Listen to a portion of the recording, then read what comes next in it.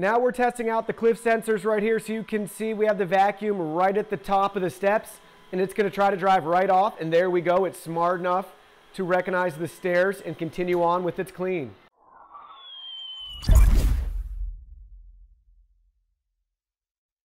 Hey everyone, Digital David here. Today in this video, I'm going to be checking out the iRobot Roomba i4 Plus. I did purchase this product myself, and any opinion expressed in this video is strictly my own. That being said, if you're interested in this product, you want to find out more about it, the link to it will be in my video description below. You can see the nice retail box and packaging right here where we can learn more about this vacuum cleaner. The Plus signifies that we have the self-emptying base version, so you can see a nice graphic of the self-emptying base. Then we can see a nice graphic of underneath the RoboVac with its patented dual brush roller design. The automatic dirt disposal and self-emptying can last up to 60 days before you have to empty out the main unit. Now let's go ahead, let's open it up and look at the contents. Here are all the package contents. First up, we have our warranty information. This product does come with a 1-year limited warranty. Next, we have an owner's guide and manual for our cleaning base, our automatic dirt disposal. This is in multiple languages, walking you through everything you need to know about your base, all the features, how to use it, and get everything set up. And then they have a troubleshooting section and their customer service and contact information. The same information is repeated again in multiple languages. Next, you can see we have our owner's guide and manual for i3 and i4 Roombas. Same thing, it's gonna be in multiple languages, walking you through everything you need to know about your Roomba. How to use it, how to clean it, how to troubleshoot it, accessories you can get for it if you want, care and maintenance for your vacuum, so we can learn all about that. And then we have the customer care section again, and then you can see all the information is repeated in other languages. Next, you can see we have our power cord and cable right here for our self-emptying base, and you can see the base. Nice treads for the vacuum to climb up on as it makes contact with the charging contacts. Looks like we got an indicator light there. We got the iRobot logo. We have our dust bin extraction area right here that's gonna pull all the contents out of our RoboVac automatically once it's docked on the base. Then you can see at the top we have a nice lid that we can open up to reveal our dust bin bag inside. That's good for around 60 days, and then we can empty it out. Let me go ahead, let's just flip it to the back side so you can see on the back right here, we have our cable management option, and you can see where we plug in the power cable right there. But you can put all your extra cable here and fish it through as needed depending on your setup. And you can see on this side of the unit, we have our exhaust vent right there. Pretty cool. I'll also go ahead, let's open it up one more time so you can see on camera the inside with our vacuum, dustbin, and bag. And they have instructions showing you built into the top as well how to properly install the vacuum bag right there. And last but not least, we have the i4 vacuum cleaner. Let's go ahead, let's look at that in more detail. So here's the vacuum cleaner up close. Check it out. You can see front and center we have the iRobot logo and branding. We have 3 control buttons for it. The first one's our home, return to dock, and charge button. The second one is our power on and off button and our clean button. And the third one is our spot cleaning mode. You can see beautiful color scheme going on. And we have a fabric woven pattern right here at the top that looks great. You can see one of our navigation modules right there. Now let's look at it from the back side. So you can see the back of this unit. We have our trash icon. We can press this button to remove our dustbin. And now you can see our dustbin right here. This does have the automatic dirt disposal. And you can see how it's gonna open up that flap right there and pull all the contents out automatically. Here's an air filter on the side. Do not get it wet per the instructions. No water there, but you can use water for the rest of the dustbin. We have another trash can button we can press to open it up to easily empty the contents ourselves if needed. So you can do that right there. And then we can just gently line everything back up. You kind of hook it in and then just press it back in place. Now you can see the left side of the unit right here with our bumper for navigation. Here it is from the front. You can see our navigation sensors, and on the right side we have our bumper again, and it says iRobot Roomba i4. Now let's go ahead, let's flip it over. You can see from the bottom right here, we have a lot of features to go over. Multiple cliff sensors so it won't fall down the steps or anything like that. You can see our side brush, charging contacts, omnidirectional wheel, Aero Force cleaning system right here. We have a tab we can use to remove if we need to clean the brushes or anything else. And you can see the 2 roller brush design. We have our drive wheels right here. And then you can see the bottom of our dustbin. So everything looks really, really nice. Now let's go ahead, let's get it set up. So you can see we got the i4 Plus all set up and ready to go. And on our mobile device, we have the iRobot app downloaded. Once you sign in and create an account, you'll be at this screen where you're ready to set up and add your new RoboVac. So in this case, let's choose Roomba. Now we can choose our model. So this is Roomba as well. Now we have a checklist walking us through what we need to get started, what we need to prepare for the charger and how to set that up properly against a wall. Now we can name our vacuum. So let's name it i4. Select continue. Now we need to connect to a Wi-Fi network. In this case, we need to connect to a 2.4 gigahertz Wi-Fi network. So select your network, then continue. Now at this stage, enter your password, then select continue. Now we're ready to activate our RoboVac. So we have to hold down the home button and the spot cleaning button for 2 seconds till we hear a chime. There we go. Now we can select, I press the buttons, continue. Now it's going to search for the RoboVac. Now it's working on connecting to the Roomba. So here we go, it just popped up. We can select connect and now it's connecting to our device. The Roomba was discovered and now it's finalizing settings. Now you can see it's connecting to our network. And we just got a chime, so it's making some noise for us. That's a good sign letting us know that it's connected, and now you can see it's establishing a cloud connection. This could take a few minutes. All right, check it out. Setup's complete. It didn't even take a minute. I'd say at the most it took about 20 seconds. Now it's going to introduce us to our Roomba i4 Plus. So let's go ahead, let's select next. And you can see it's going to clean in logical patterns back and forth. It's going to actually have a sensical clean. Charging station placement. It's obstacle avoidance with its cliff sensors, how to prep your home, get cords and everything out of the way. And there we go. Now we're taken into our vacuum settings. Let's go ahead. Let's dive into the app in more detail. So first up, you can see we can add a new job in the top right-hand corner. We can set a time limit if we want, none to 45 minutes. We can save as a favorite as well. Next, you can see our charging status. Our empty bin indicator right there. So we're emptying the bin.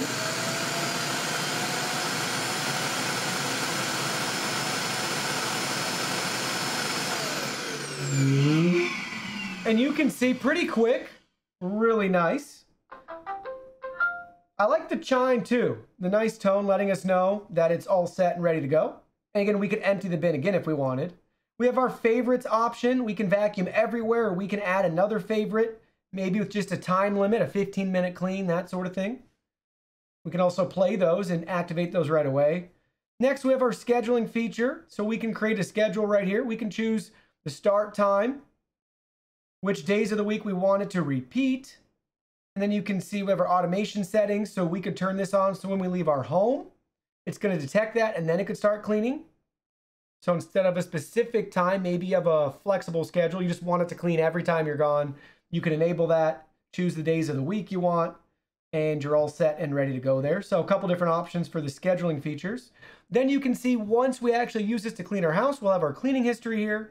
We'll have any messages as well. Then we can see our RoboVac settings. So we have a couple different options. We can learn more about the vacuum. We can locate the Roomba. So here we go. It's letting us know, though, that it's charging on its base. So how about I take it off the base for a second? And now let's select it. And it's making a noise for us. All right, so pretty cool. Let's put it back on the base so it can continue to charge. Then we have our cleaning preferences right here. So you can see this. We can choose different options depending on what we're after. And then we have our bin full behavior. So you can see do not clean when full or keep cleaning when full. We have some maintenance tips and tricks down below. Wi-Fi settings, language, we can turn metric on or off. We can reboot it. We can restore it or remove it within the settings. Then we have a help section as well. So that's a quick look at the app. Now let's go ahead, let's let it charge up, and then let's clean with it. So we just finished our first clean with the i4. Let's go ahead, let's look at the results. So the first thing we're gonna do is flip it over. You can see we have our side brush right here. Everything looks great. It's obviously dirtier now because it's been used. Same with our two cleaning brushes right here. No tangles or anything else like that on them. Then you can see our dustbin with all the contents inside. It's already pretty full. Tons of pet hair, human hair, and we have a lot of crumbs, dirt, dust, and debris. So let's go ahead, let's open that up and see what we're working with right here. So check that out, that's disgusting. So there is a quick peek at the inside contents. So grass clippings, we have a ton of stuff in here. I see some carpet threads as well too from our shag rug, and a lot of food crumbs in there. So now that we've looked at the results, let's go back into the app and see some more of the features as they populated. So now we're back in the iRobot app, and you can see we have a couple features to go over. So first up, we have the empty bin button. We're gonna press that in a second here so we can empty and self-empty the base right from within the mobile app. But the biggest thing we can see is now that we got our first clean out of the way, we have data populated where we can learn more about our cleans and the total square footage cleaned, and we can get lifetime totals as well. We can also check and choose individual cleans right here. So the i4 does feature map making abilities to let you know the areas that it cleaned for you around the house. But unfortunately with this map, we're unable to edit it. So we cannot set maps for individual floors or set up no-go zones or clean zones. We do not have that capability. You have to get the i6 or the i7 and beyond for those features. But we get a nice breakdown of our clean right here. And you can see on the map, this section wasn't clean because that's where the kitchen table and chairs are. So some of the chair legs and the kitchen table legs are in the way. So it's impossible to clean there when there's something on the floor. But really nice, very detailed, looks great. And then everything else basically stays the same. You might get some more messages along the way depending on what is happening with your vacuum cleaner or any deals or promotions that iRobot is offering. So now let's go ahead, let's select the empty bin button and let's empty out the base. So there we go.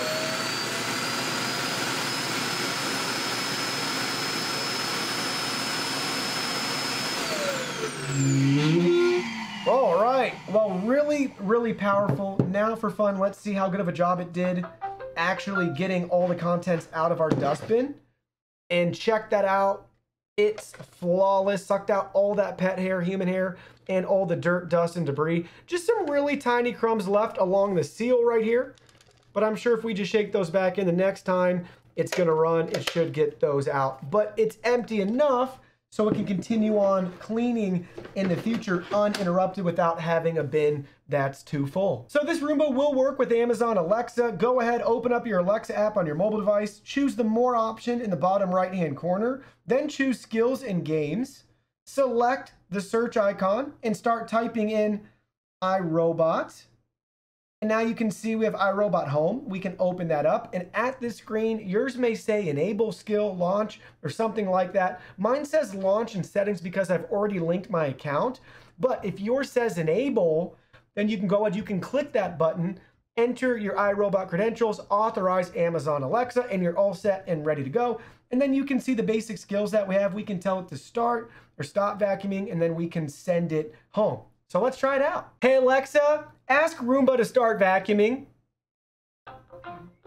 So there we go. It got the signal and the command, and it's going to start vacuuming for us right now.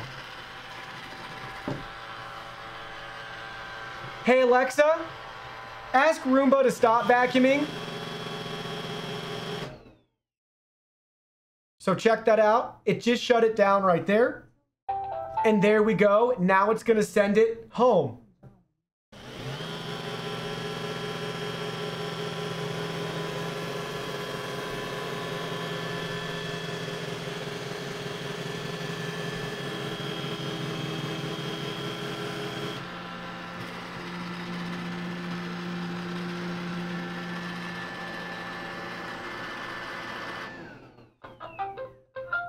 There we go. It's just that simple. So now you can see the i4 cleaning in the kitchen right here as it goes along the baseboards of the cabinets. You can see it's going to clean back and forth in a logical cleaning pattern. So here we go. It's going around the perimeter of the cabinets. You can see how it's doing a really good job navigating the edge.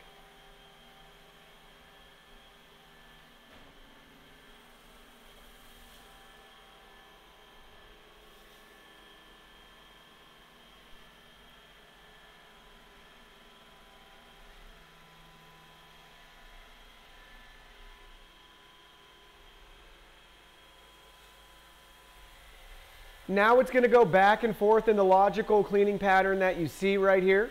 So it's going to make its way up on the floor mat. It's going to run into the wall right there. Now you can see it's going to continue on with that same zigzag cleaning pattern. Now I have it in spot cleaning mode. You can see we got the cool blue indicator light up top on the unit. It's going to go around in a circle and clean a specific area. And I wanted to do it in this specific room so you guys can see what it's like to deal with the shoes as an obstacle, but most importantly, how it's able to transition from a hard surface, so our hard floor, to our rug. So you can see it's going to be able to go back and forth right here. Pretty difficult cleaning environment with those shoes and being half on and half off our rug. So it's doing a great job with those transitions. You can also get a feel for spot cleaning mode. It's just going to go around and around and around in a specific set area to clean for you. And then once it's finished, it'll get smaller again with the circle and then end on the spot where you originally set it down to activate spot cleaning mode. So here it is. You can see it's navigating the shoes just fine. Look at that. It was even able to run over the sandal right there. Pushing the shoes out of the way, and no issues at all with the power of the vacuum to be able to go up and down from our nice runner that we have in this room. Now we're testing out the cliff sensors right here, so you can see we have the vacuum right at the top of the steps, and it's going to try to drive right off, and there we go. It's smart enough to recognize the stairs and continue on with its clean. So here we go. You can see our Roomba is now on our shag rug. This is one of the most difficult rugs for any RoboVac, regardless of price or brand name, to navigate. In this case, it's fairly successful making it up onto the rug as well as driving on it, but performance is greatly reduced. And if it can make it back up on the rug, typically it will also get stuck as well. So I don't recommend having any RoboVac clean a rug as difficult as the one you see here. So carpet is fine, hard surfaces are fine, but if you have a shag rug like this, don't expect any RoboVac to be able to successfully clean it, and you can anticipate having your RoboVac get stuck on it pretty frequently. So here we go. We got the Roomba cleaning on the carpets right now in the nursery, so check it out. You can see the nice lines it's leaving back and forth on the carpet, so we have great striping action right here. So you can see it's going to go in that logical cleaning pattern, and it's going to go back and forth, giving us a fantastic clean. So you can see it's able to navigate just fine on the carpet right here. Maybe a smidge slower than if it was on a hard floor. But look at those nice cleaning lines. Really impressive.